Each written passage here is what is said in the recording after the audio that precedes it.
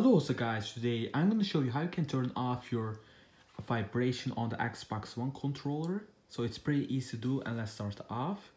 So the first thing you want to do is press on the Xbox home button. Then go hover to settings. So once we are in settings, you want to go to ease of access all the way down. Then go to controller.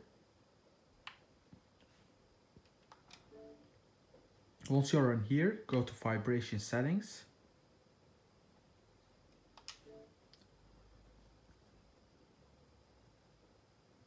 And now guys, what we want to do is go to vibration settings again. Go down to turn off or turn on vibration. So once we turn this off, all the games applications vibration will be turned off. But if you want to customize that, for example, if you want to have vibration on Minecraft and not GTA, you can do that, but you need to activate the vibration on here.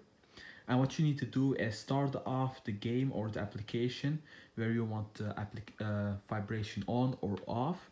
Go to settings on the application or game and go to controls. And once you go to controls, you can set this thing off or on. So these are the steps what you can do. And by the way, if you have other problems with this, so guys, what you can do is you can join this error fix community, and we will help you around guys with all types of problems like this problem, the vibration problem, or maybe if you can't turn off or on your vibration, things like that.